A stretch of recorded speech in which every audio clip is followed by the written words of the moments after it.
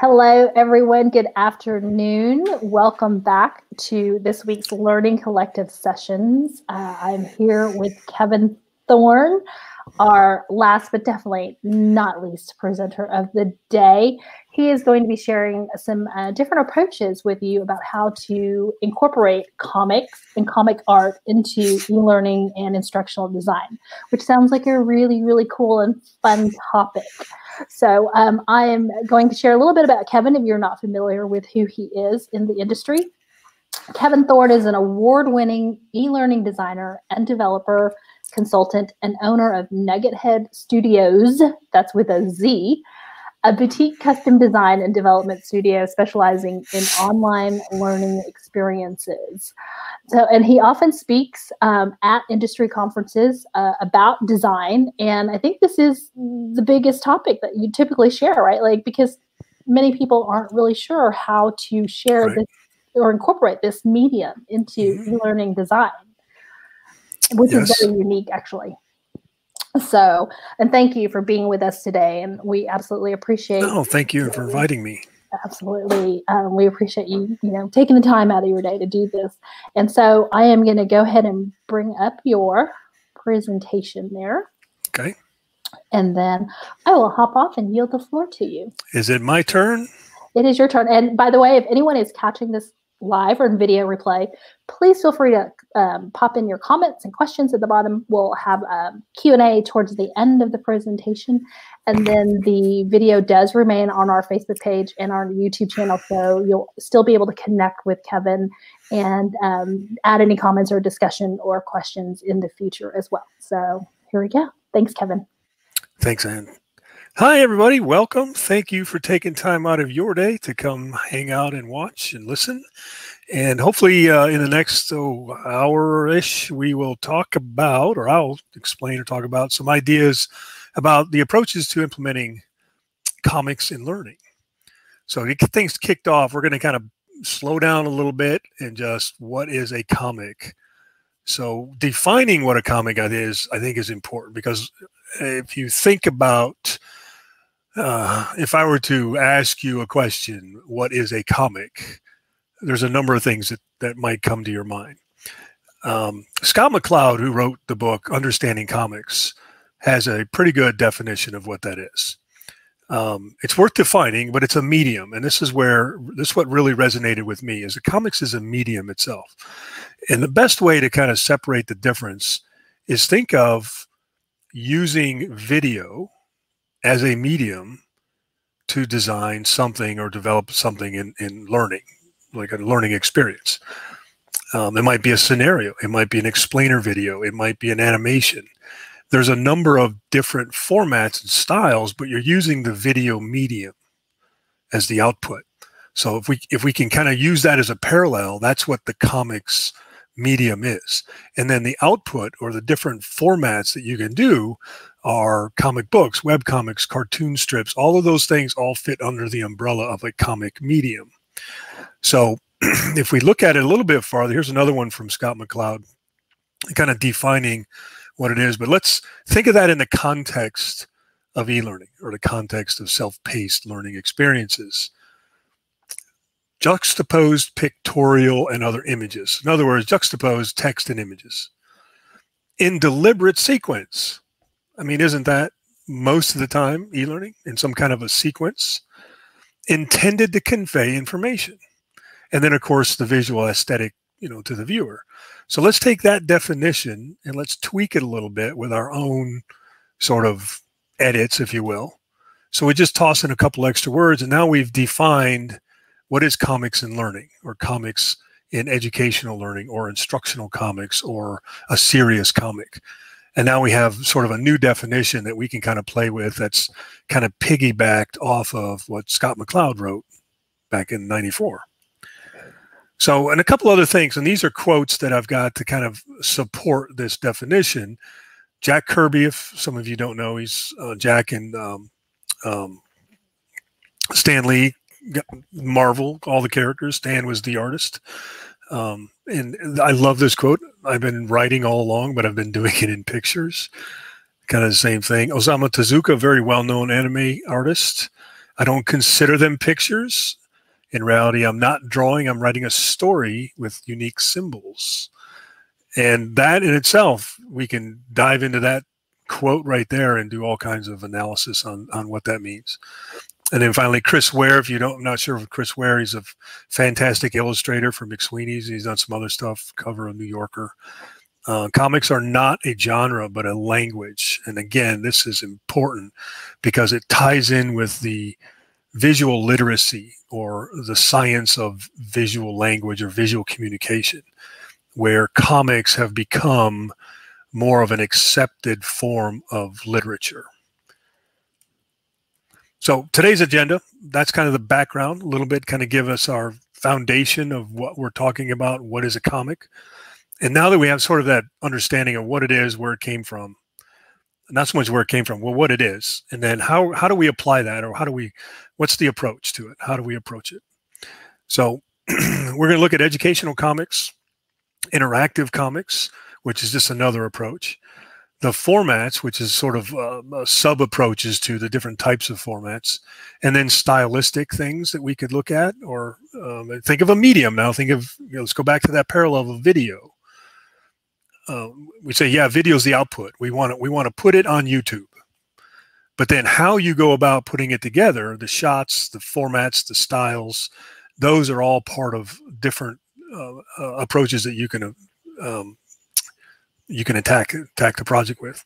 And then finally, we'll end it. I've got some research and some other resources that I can share with you. So comics for learning. The idea, this goes all the way back to 1874.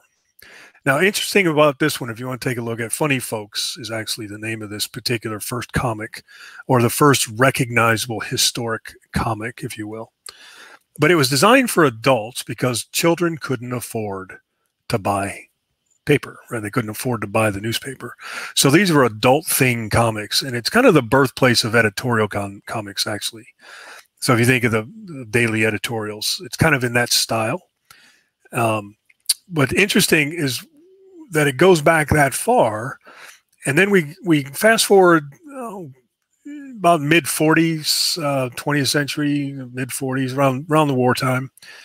The properties of comics is like a language, and if you think of the golden age or the silver age of comics in language and all of the history about that. I'm not suggesting that we know all the details behind that, but it was sort of the birthplace of sort of this visual language, where we started seeing more cartoon strips, we started seeing comic books, we started seeing more and more editorial cartoons, political cartoons, things like that, and we started communicating more visually around that, just pre-war, post-war era.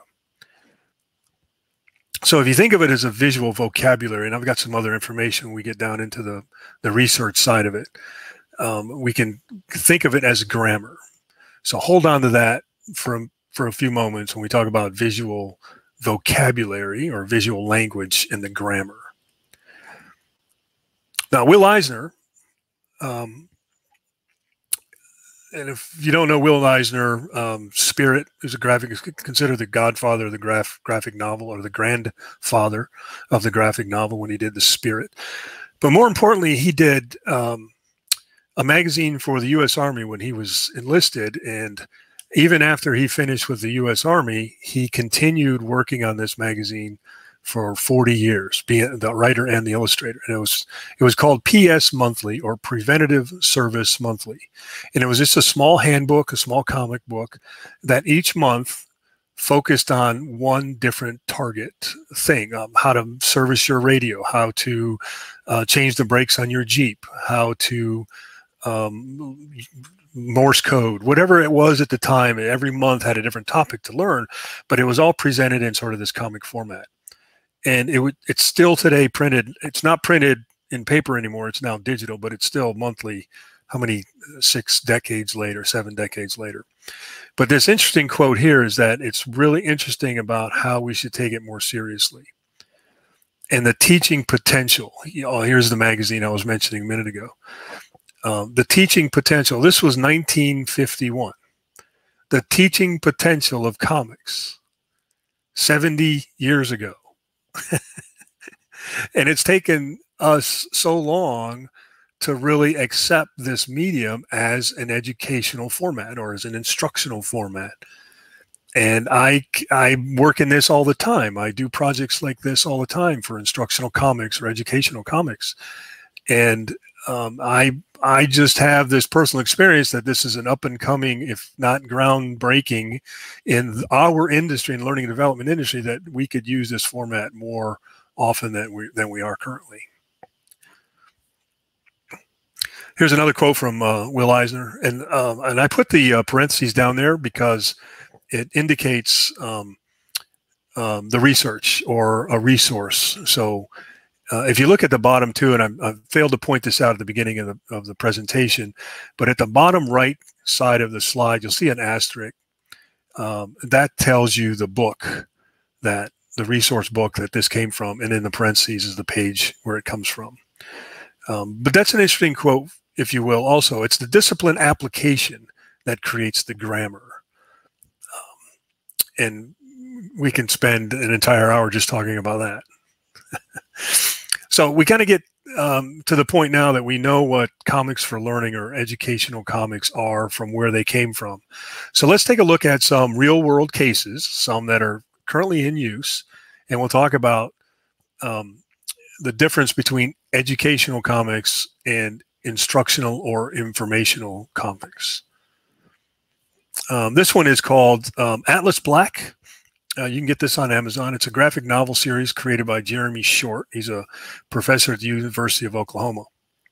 And he was trying to come up, he's an artist, comic fan, and also an artist, but he teaches project management at the university, and he came up with an idea to create a graphic novel that teaches the process of project management, how to manage a larger project with these various characters. And then he has this as required reading is with his students, and then his students take on roles of the characters within the comic. So it's kind of this blended transmedia sort of experience, and it all anchored around a graphic novel. And he did the research as well along with this project to define or to prove that graphic novels do improve memory. And there's loads of information, loads of research out there that we know that works. And we already know the research in learning and development where visuals properly designed and properly used along with the instruction enhance the learning, enhance the cognitive load, or reduces the cognitive load as long as we do it right, and increases the memory. And the findings that he found on this research, and there's the study there at the bottom, and I've got the link to that study at the end of this presentation. But if we tie it back to the learning and development industry, it's great for educational, right? It's great to have a graphic novel or a little comic for a student to read to understand a concept. But when we get into the learning and development industry and we get into, it's about business, right? In the end of the day, what's the return on investment? What are the performance outcomes? Are we changing behavior? So we have to be a little bit more careful when we're using the comic medium in this industry because we still have that business goal at the end. And this research proved that it is a return on interest, return on that training dollars or those investments. Moving forward, this was another one. This is another example. This was a, my goodness, the USS George Washington is a nuclear aircraft carrier. And it was replacing the Kitty Hawk in Japan. And there was a political and a public sort of opinion, kind of upward concern about this giant nuclear ship parked at a dock near, near the city. And they were trying to figure out how can we get the word out that the USS George Washington is safer than the one that it's replacing, the older one.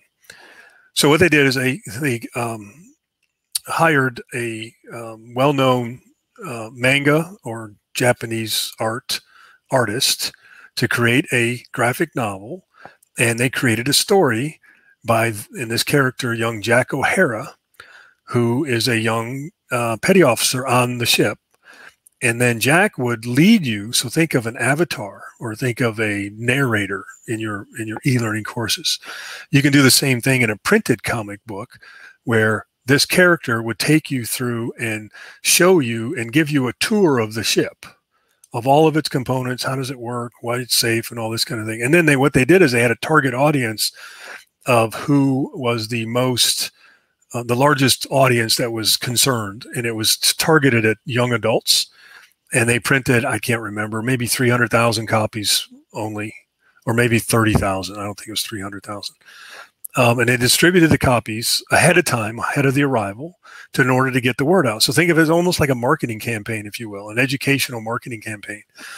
By the time when the ship arrived, the aircraft carrier arrived, the whole community came out to welcome it to its docks because they had impacted perception.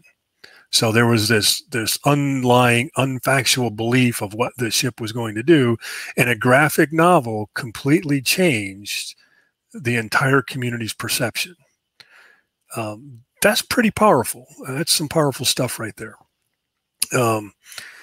And it's the U.S. Navy did it. And again, there's some information at the back. Now you can't get the hard copy. I've tried to get the hard copy, a copy of it, but it's no longer in print. Like I said, there was only a minimum run, but you can get a PDF version. You can download a PDF digital version of it if you'd like. Here's another approach to educational comics, pathophysiology. There's a series of books called Made Incredibly Visual, and it's geared towards the health sciences. And so biology, pathophysiology, radiology, those sorts of medical sciences. And then they're all created, not so much in a graphic novel, but very much in more illustrated, with the various characters and stuff to kind of explain to you and take you through. And you can see there on the screen, just a 2-page layout of the cell basics. Now, this is designed for college level. These books are college level books. But if you look at that cell basics, that slide there, I just always remember my middle school students at the time having to come home and make some 3D model of a cell. And I thought, well, how interesting would it have been to have something like this to help them understand the basics of a cell and maybe draw rather than create a 3D model. Here's another one. This is Bio Network. This comic actually won eLearning Guild Demo Fest Award, and I can't remember the year, maybe 6-7 years ago. But it was explaining pipetting. So it's a pipetting as a process within Bio Network. And then you choose an avatar and you go through it. There's some scenarios, and it was almost gamification-like, where you had scenarios and then you had to do the tasks. And if you did the task correctly, you moved on to the next level and that sort of thing. And if you look at that one at the back, I'm not sure if that comic, I think it was running online at one point where you could go interact with it. So I'm not sure if it's still up and running, but it's been several years. Here's another one. Remember our friend Scott McCloud? Well, he wrote Understanding Comics in '94, and then in 2008, Google, because of the Chrome browser, asked him would you be interested in writing us a graphic novel or creating a graphic novel to explain the inner workings of the Chrome browser, the Chromebook. It's the Google Chromebook, it's called. And if you look at the interesting thing about the artwork here, it's just sort of a blue tone, sort of a two-tone, duotone, if you will, kind of format. It has that same style of his Understanding Comics, where there's a character kind of talking to you first person and explaining to you as you go through things. Very interesting layout. Again, I think you can get a copy of this. There's a digital version available for that. Educational comics in the world of sustainable development or just social justice or global community, things like that. There's a website called Comics United Nations, Comics Uniting Nations. And what they do is they look for young artists and storytellers to come together, and they create little comic books. And then it's all nonprofit, so all the books are digital free downloads. And they're all around sustainable development. So it's educational, it's informative. They're all digital. I haven't found any that are interactive yet, but I'm sure they're probably working in somewhere in that area. But really good stuff. I've got a few of these books, and they're great for children. So in children learning, I've got a couple of these for my granddaughters that we read together, especially the one I have here on screen, the 17 goals we can do to help the planet. And then we get over here. I'm not sure who the author of this particular graphic novel, this comic book, but when the Apple Store, Apple's App Store, when they changed their guidelines for review, so when you were a developer and you uploaded your app, and it had to go through sort of this review cycle, when they changed that up, apparently it was quite confusing, and there was a lot of concern. There was a lot of people not understanding the process. So this was, if you look at this, is the Worldwide Developers Conference back in 2016. So what, 4 years ago, maybe? 5 years ago, 4, depending. They created this comic book, this graphic novel to kind of explain how the new guidelines work. And it worked perfectly. Everything just sort of like, why didn't you do this the first time? And we wouldn't have all these, hassles of trying to understand how to do these new guidelines. So these are all success stories. Everything that I'm sharing with you are all real life, working right now success stories. Here's an educational comic I did a couple years ago with the U.S. Navy. This I couldn't show, proprietary reasons. I couldn't show the final art, but here's a screenshot of some of the storyboarding that went along with it. And the idea here was it's about event planning. It was a multiple episode series of interactive comics. And I put this under that's that approach, right? So it's educational, but also interactive, but it's also instructional. So is it instructional and educational? So it all fits under one big umbrella, unless it's specifically targeted. But in this case, it was teaching. The challenge was to have a consistent event planning program workflow process across all Navy installations to include on ships. So you have the large installations and then the smaller depot type installations. So we came up with the idea to tell a story through existing relatable characters, so characters that the audience can relate to, event planners.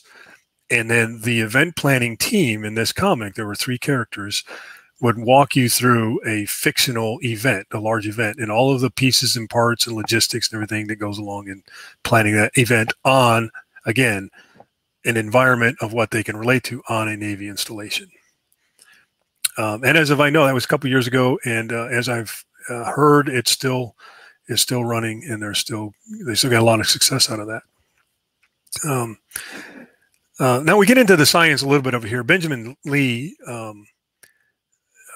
Comic Cognition, Exploring the Potential Cognitive Impacts of Science Comics. So there's a huge movement on the side of science, just like that pathophysiology book. There's a lot of medical comics, a lot of science-related comics that are really up and coming. So we can tap into that from a learning and development industry. I think we can tap into what are some of these other industries doing. So if Comics Uniting Nations are doing a lot of educational print-like comics for sustainable development, then the learning and development industry, we can do it more in an educational, instructional format. How do we do that? Here's the information, but then what are the steps we need to do? How do we change behavior behind that? So we could tap into these other industries on what they're doing successfully, and then bring some of that, so those ideas back into our industry, and then start implementing at the industry level, at the workplace level.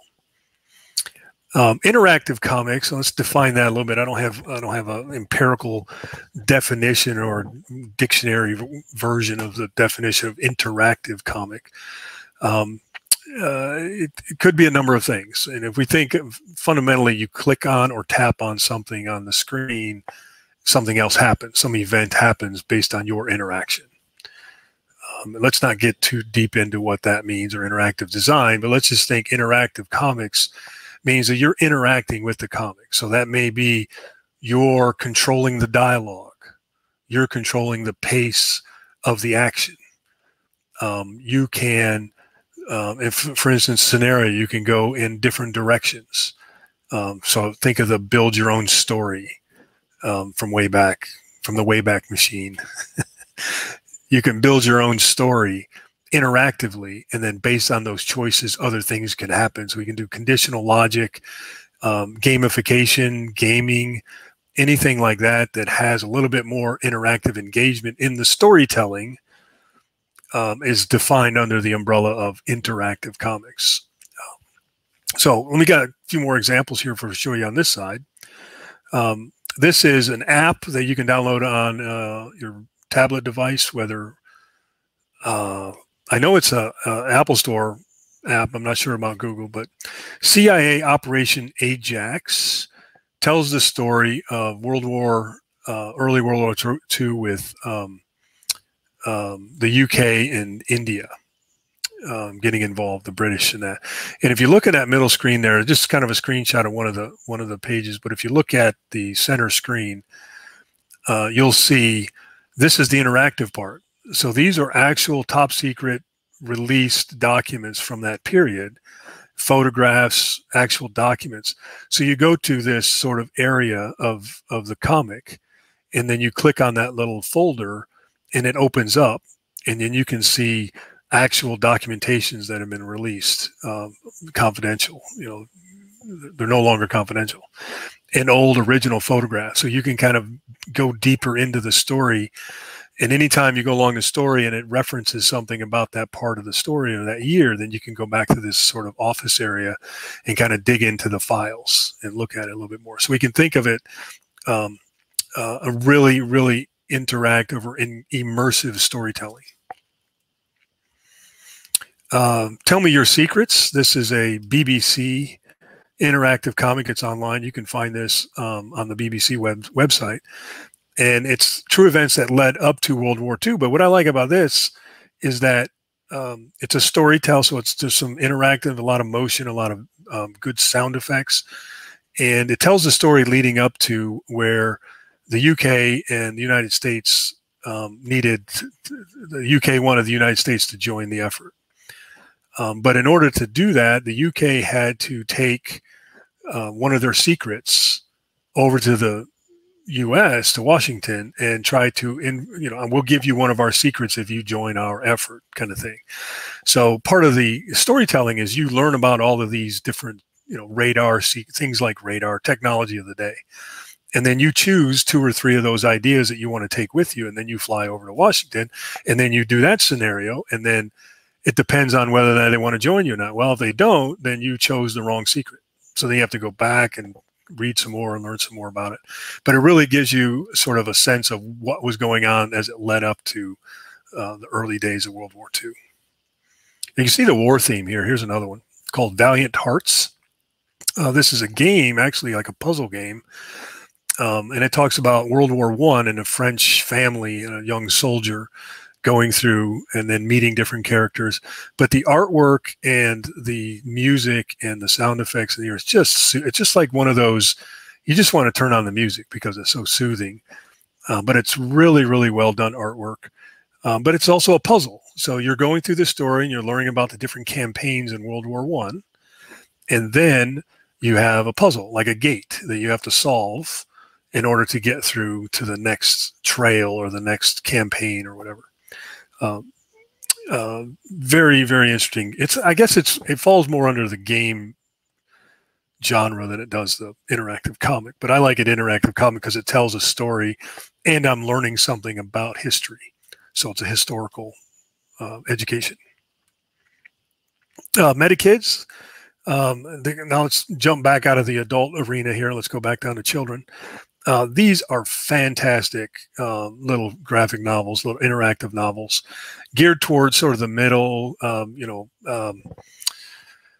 middle school age, 5, 6, 7, 8th grade, somewhere around that area. But it teaches all the different types of things like asthma or Crohn's disease or clinical trials or kidney disease, anything that a child might be going through medically.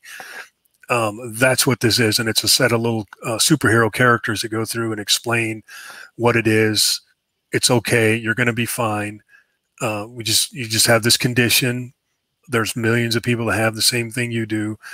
You're fine, right? So and it just kind of lifts the confidence of the children reading the books that they're okay. So if you know anybody in your life that has maybe some interest in this, I would highly recommend going to that website and checking out the MetaKids or the Jumo Health. It's called Jumo Health is the website. I'm just checking time real quick. We're good. Let's move on. Comic formats. All right, so we got all of these explained. So I thought about, should I do the formats and the styles before I talk about examples, but I wanted to show examples first. And it's kind of one of those things, yeah, well, we don't have time to do that, or we don't have the budget to do that. Well, it's not as intensive as you think, because if you think of video production and what it takes to put a good quality video together, scenarios, actors, time, set direction, setup, props, all of that thing, it's just about time. But I can show you that you don't really, it's not about that. It's not about the artwork at all. First and foremost, let me get my dad voice in here. It's about the story, storytelling. Once you get the story, you're good. Now we take the story and then we look at it from an instructional design. How do we take a story and tweak it just enough to where it's educational, informative, instructional? That's where you spend your time. You get that figured out, honed, fine details, squeaky clean, then go look for an artist.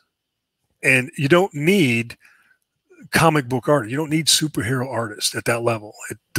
You're just telling a story. If we look back at the Google Chromebook, it's just line art. That's all it is. So let's take a look at that, and I'll show you some really simple examples of how the different formats and stuff that you can do.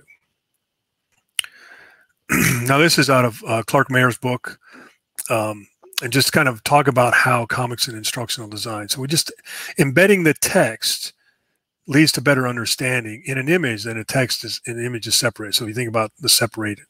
So if we look at these little simple line art, caption boxes, and speech bubbles, we get more out of it because we can relate to the character and we can see the emotion, we can see expressions on their face, we can get a sense of the environment based on the camera angle and how the room or how that environment was drawn or presented. So this is the power behind that visual language part of it. And then the formats, if we look at the layouts, I've seen a lot of these comic layout templates for e-learning and things like that. And I would argue that it's probably not the best way to approach it by starting with a layout template. You start with the story, and the story will determine whether you want a screen with several panels or whether you want a full screen. And it has a lot to do with going back, studying Scott McCloud's work and understanding comics about timing and pacing and the sense of time and space. And you can do that with panels and sizing and things like that. But print is typically, panel, like for a comic book. Now, here's a bunch of different experiences and based on the format. So we talk about the different outputs or the approaches we can do. A digital static comic. What do I mean by that? Digital static comic is like a PDF, like a downloaded PDF. So if we were to get that Navy comic for the USS George Washington, you download that PDF. It's not interactive.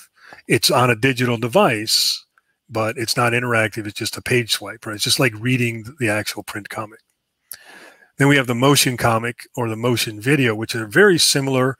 The motion comic is more self-paced to where I can explore the navigation, or I can control the dialogue, or I can maybe click on a character and dive deeper into their backstory and learn a little bit more about the character.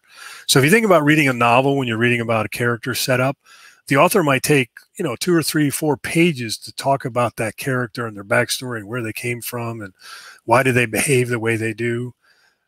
That's all written out in that story in that novel. Well, we don't have room, time, and space to do that in e-learning or in self-paced learning. But what if we gave them the opportunity, if we gave the learner the ability to explore that information if they wanted to? So that's the interactive part where you can like click on a character to learn more about that character. And that takes you to another sort of kind of like that CIA Ajax, Project Ajax, where you kind of go to this little side room and you kind of click on a dossier and open a folder and learn more. And motion comics typically have animation. And when I say motion comic, I'm not talking about animation. It's more about subtle motion paths or maybe subtle animation. Think of a little bit of animation that we do in e-learning, but tied together that fits with that story, synced with music or dialogue. Explainer video, animation, gamification comic, educational comic, print comic. There's all these here that these are different approaches, and these are we would make these decisions obviously just like we would do any other analysis. What's the learner output? What's their environment? How are they going to access the content? We figure all this on the front end, and then based on that, we can make a decision on which type of comic format that we want to use for the output. Now, this is the part. Every time I get to a break right here, this is the part when I do this talk in person. We ask questions at this point. So I know Anne's handing on the questions that are coming in. I don't see them at the moment, but when we get to the end, I have some time here that we can open up for some questions. So let's talk about style. This is probably just as important. So styles, there's so many different approaches to style.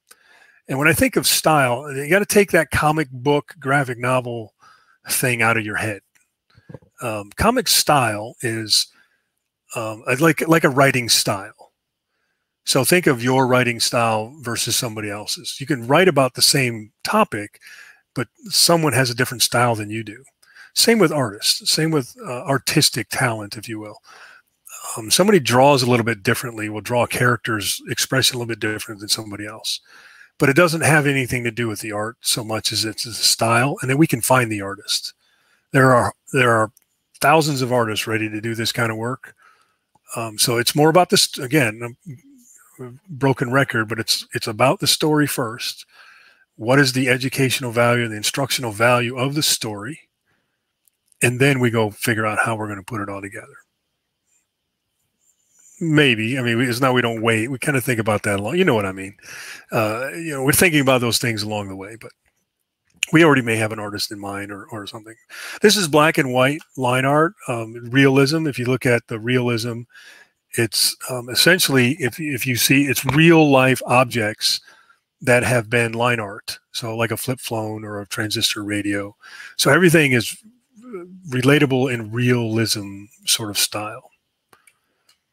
Then we've got this sort of cartoon style, and we call it flat because there's no gradient. Everything, all of the shadowing and shading that you might see in this style. So, for instance, look at the trees, the pine trees in the back. See, there's it looks like 2 or 3 different shades of green. Well, it's just playing with color and playing with tone. There's no real shadow there. Same with the fence boards on the fence behind the houses. It's just changing up little colors to give it that relief or give it that depth on shadowing and that sort of thing. And the cartoon style, you notice that everything's not right angle, a little bend, a little bit here and there, curved or awkward shapes. And that gives it more of that cartoon style, that cartoon feel.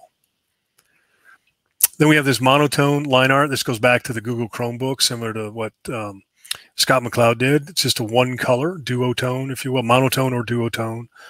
One color, black or blue, and then black outline.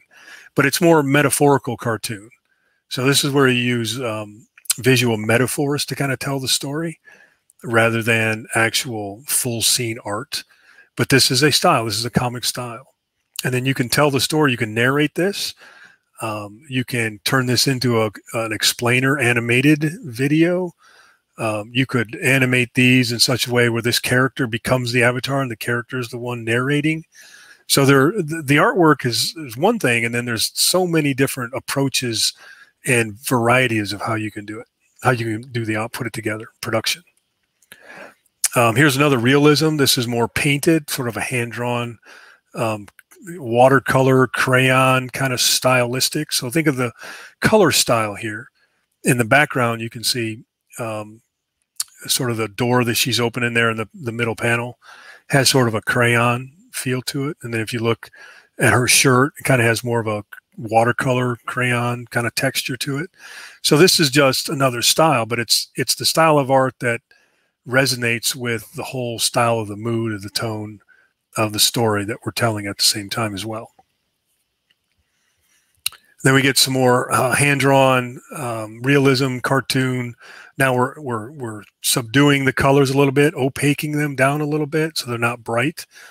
And then it has a little bit of that realism, but still has a little bit of a cartoon feel to it as well.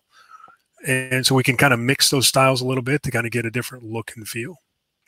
So as you can see with these examples, there's unlimited number of ways to approach it. It's understanding the different sort of mechanics of each one of those styles, and then how do you mix and match, pull them together, finding the right artist with the right style that you're looking for. And then just like we would do that visual design phase in e-learning, it's the same process. The only difference is a different output. We're just using a different medium. Same design phase processes, analysis, the instructional design, all of that's still right there. We're just choosing a different medium for the output. And again, it's about the story, and style is subjective. Don't worry about the style. No rules. Okay, let's look at some research. Most of you are familiar with this, the dual coding theory. Nothing really surprising here, especially in our industry. We've seen this before. But it's that middle piece there, that working memory. That's where the gold is. How do we get that information and integrate that into the active processing so we get it all the way back there in long-term memory? And that's where the whole comics idea come in. When we can get the pictorial and the verbal together, either via dialogue or narrated, something like that, but then the images itself. And if we can relate to if our characters in our story relate to our audience, where they're not just reading text on screen, or they're not just sitting listening to a 2-minute audio narration, and we can get them engaging in the story with relatable characters in a visual scene that they can relate to, I promise you, the research's already been done, but I'm telling you, it works. Now, here's an example. If we go back to that working memory, right? Let me back up one slide. If you can see here, we can only, in that working memory, it's argued that we can only process about 6, 7, 9 bits of information at a time. And what's a bit is relative to what we're trying to take in. But then if we get too much, we've got this representative, representational holding area that we're trying to hold on to. If stuff gets too full, we start, that's the cognitive overload, right? That's when we start losing it and we can't process anymore. So if this example, I tell you, what is this word? Everybody, I think, in the Western Hemisphere can look at this word and says, I don't see a word. I've never learned that word before. I'm immediately looking at that active processing and digging into prior knowledge and saying, there's nothing back here. There's absolutely nothing in my historical references that I can pull from that I can recognize that word. However, I do recognize each symbol or each letter that is presented here. So we have WFDEXK, that's 6 bits of information. Now, how do I get those 6 bits of information that I already know processed into a single image and then save that single image into the back of my brain? That's the process. That's what we're trying to do. So if we take that to something we're a little bit more that we can represent, or we can remember, or we know, we look at this, we don't have to think about the 6 symbols here. We already know what those are because we've already associated those 6 symbols in this arrangement, the grammar or the spelling, not the grammar yet, the spelling of this word. It's learned. We've already learned it. It's already in our long-term memory. We don't have to think about it. Now this word becomes 1 bit of information instead of 6 bits of information. And then now I can put more on top of this, and I can keep adding to this until I get to the point where, oh, let's slow down. We're presenting something new that our learners may not know yet, so we need to slow it down a little bit. So how do we get this into that long-term memory? Well, that's where the pictures come in. That's where the visuals come in. So now if I showed you this, most of us would look at this, say, oh, that's a schoolhouse. Even though schoolhouses really don't look like that. Like with a little bell, this is kind of an old school vintage looking icon, if you will, or a metaphor of what a schoolhouse is. But it's still, I would venture to guess that most people would go and say, hey, that's a schoolhouse. The more important thing is this image might even spark another memory about the school that you attended, or, hey, there's a school in my neighborhood that looks just like that. Or I remember a school building like that. My grandmother or my mother, or even I went to a school that looked like that. Now we're relating, we're bringing the emotion back into the story because now they can see and they can relate. And we don't have to write anything. We don't have to tell them anything. We don't have to say anything about it. We just visualize and bring that experience to them and let them bring it into themselves based on what they already know. Shazam. We got them hooked, if that's a polite word to say. We've got our learners' attention. That's a better way of saying it. And then now we can get to business. So now if we take it, now we add a little story to that image. In a quiet Midwestern town, a small schoolhouse sits alone on a lonely dirt road. It is where Joanna discovered something that would change the course of her life. I got to go to the next screen. I got to know what happened to Joanna. What happened? That's storytelling, right? You kick it off, give it an image, and this is just a simple juxtaposed image and a little story to kick things off. Ladies and gentlemen, that's it. It doesn't get any more harder than that. Everything else is pretty stuff and style. If this is something that you want to stay late up at night, bedtime reading, I would encourage you to go check out Neil Cohn's work at the Visual Language Lab. He does an enormous amount of research on the idea of visual literacy, visual language, visual communication, and he's a big comics fan as well. And if you go out there and sign up for it, he invites you to be part of his research. He does different research projects all the time. And he'll send you an email and you log in and you actually participate in his research. So it's very a wealth of information there. He's got a lot of research on his website. Now we go back to style. And most of you are familiar with the xkcd.com website. Science, so it goes back to science comics or meta comics. Data comics is another term. What's really great about this is it's stick figures. It's just a little bit of writing and stick figures, and there's not any much more that goes on to that. Almost like sketchnoting, if you will. But if it's some of it is, if you've seen a lot of these comics, you've seen that the characters are just stick figures, and it makes it so it's about the story. Right? Think about it's not about the art because the art is just a stick figure. It's about how it's written. It's the story. It's the jokes. PhD comics is another similar style to data comics, but it takes sort of the data analysis, scientific approach to different things. This is kind of a really funny one: how vacation is explained in sort of a graph, and you can look at it there, phdcomics.com, and then of course, excuse me, they have a Instagram account where they show a lot of these pictures.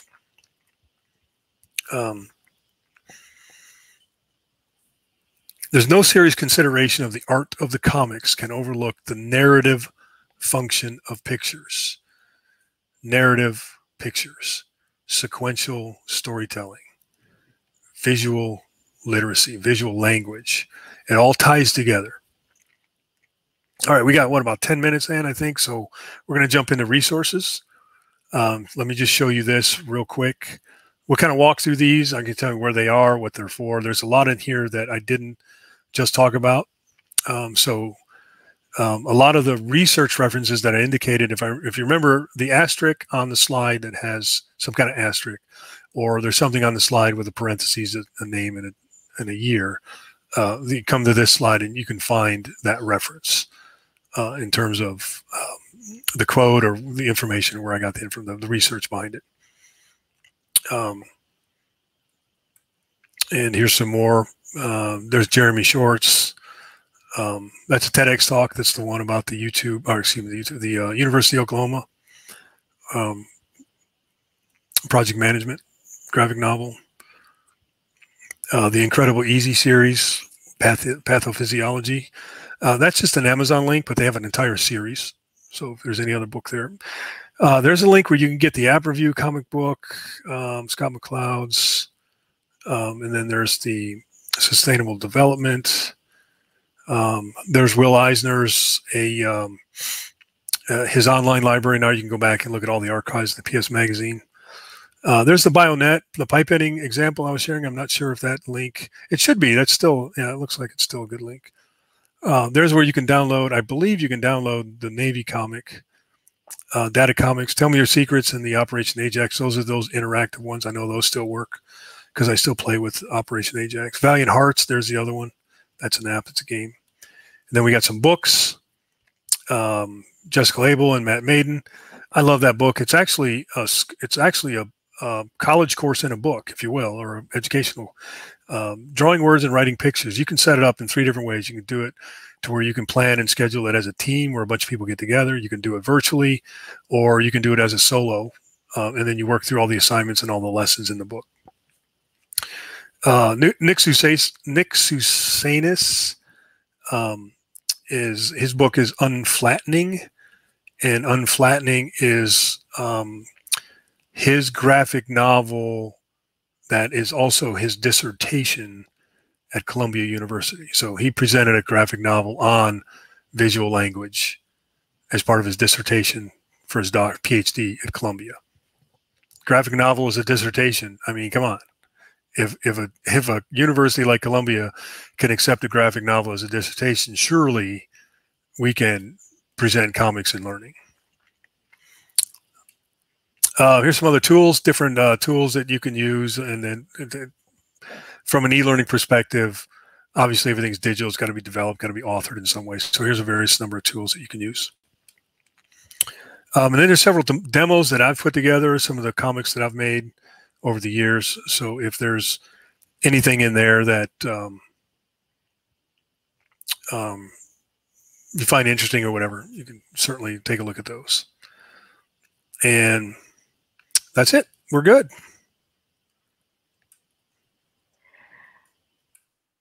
Great. Thank you, Kevin. I think we did have a question from Tanaya here. Okay. Hi, Tanaya. Yeah. Hi. Thank you for joining us. So she uses Word, PowerPoint for storyboarding. Do you recommend any other tools that's a better fit for this format? So help me out with that again. The question is Word, PowerPoint for story. Do you recommend any other tool is better fit for this format? Yes. No. Why do I say that? Because PowerPoint and Word are 2 extremely powerful tools for editing, and predominantly I use Word for storyboarding. And I've already not shared my screen, but if we have a moment, I can show you a storyboard I'm working on right now. Absolutely. I'll pull your screen back up. All right, hang on. Let me pull it up here real quick. If I can gotta find the application. I had it up when we first started in. Oh, yes, yes. I had it running at the moment. Let's see. Here it is. Hang on. Almost there.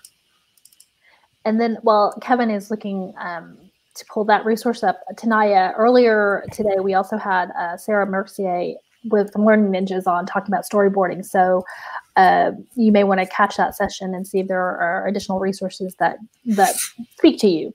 And I can certainly include them. Yeah, I teach. I also teach storyboarding. Did I share my screen or I stopped? Oh, you stopped it. There we go. There we go. There we go. Yeah, I teach storyboarding a lot, and a lot of folks that use storyboarding. I've used all the tools. I've used the online cloud-based tools. I've used all kinds. I've used built-in integrated storyboarding tools that are built with authoring platforms. There's a level of restriction with all those tools. You're unrestricted with basic Microsoft PowerPoint or Word.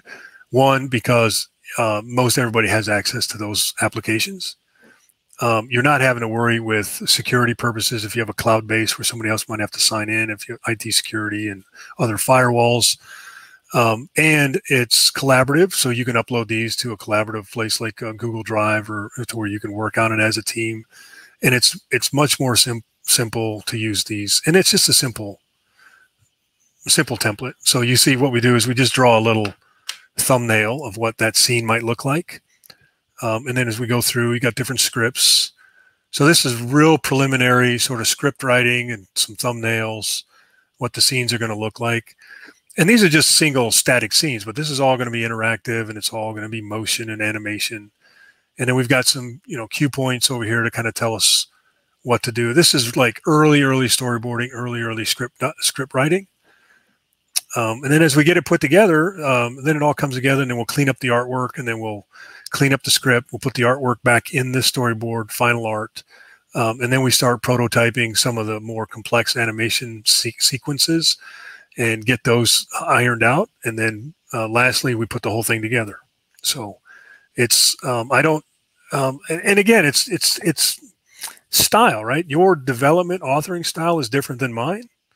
I found Word and PowerPoint to be perfectly fine for the type of client. And I'm working with clients from nonprofits to governments to international. In this case, there's a team in India that we're working with. So I've got to be able to share a document that they can access, things like that. So a lot of it has to do with how your team, workflow, your environment, organization, all that. So. Yeah, absolutely. I think everybody's workflow and teams are different in their needs. And I think she says that that's exactly how she does. But instead of a sketch, she'll say, put a placeholder text illustration of an image. Yeah. So this is probably, you're exactly right, Tanai, because we did that same thing we did here before we did the sketches. Same thing you're talking about. We just put a quick, what's the quick visual that we can see that fits with this area of the script? And we'll just type something here. We need a camera angle of this view. We need this over in that view. Once we get that, then we take it and we hit the drawing board and we sketch them all out. Then we replace that text with the sketches, and then we refine it, and we just keep refining the storyboard like that until we start going into production art. Yeah, but you're doing it exactly the same way I do it. So, and then Duncan made a comment that the same format works well for instructional video and online training development as well, the workflow. So that was really interesting. So I had a quick question about the MediKids. Is that a project that you had worked on previously? I have not. Do you know anybody over there? Because I would so love to do that. If I did, I would make the connection for you. No, it resonated with me because I volunteer for the Arthritis Foundation, and there's kids who have a chronic disease, and so that would be a great resource. Yeah, I found it. My stepdaughter it suffered with chronic kidney I can't even say the word. It's enlarged swollen kidney. Mm-hmm. She suffered it for years and years and years. She just had it removed last August. So all through that period, and she was a young girl going through middle school, high school. She lived with this whole problem through her whole teen years or whatever. And I found that site and I found that book about chronic kidney disease. And then I volunteer at the Children's Hospital with the kids on dialysis. Mm-hmm. And, we sit with them not right now because of COVID, obviously, but we sit with them and sit by their, while they're on the dialysis, we sit there and draw pictures and draw cartoons and stuff with them. And I bring a copy of that book with them, and it just, they don't feel alone, right? They know that other people are dealing with the same issue. It just kind of puts a little light on it a little bit. No, I agree. It's a great resource, and it doesn't make them feel alone, but also in a format that could resonate with them. Right? It's not like sitting there just reading a medical journal or some kind of text like that. So, Kevin, thank you again. This was a great presentation, and thank you so much for your time. And if you're watching the replay, please feel free to drop in comments and questions. We will make sure that we've included the links to connect with Kevin so you can, chat with him further about anything you've learned here today. And as a reminder, the video remains here on our Facebook page and will also be available on our YouTube channel within the next couple of days. Thank you, everybody. Thank you, and Duncan and everybody at Risk. Thanks for inviting me. Absolutely.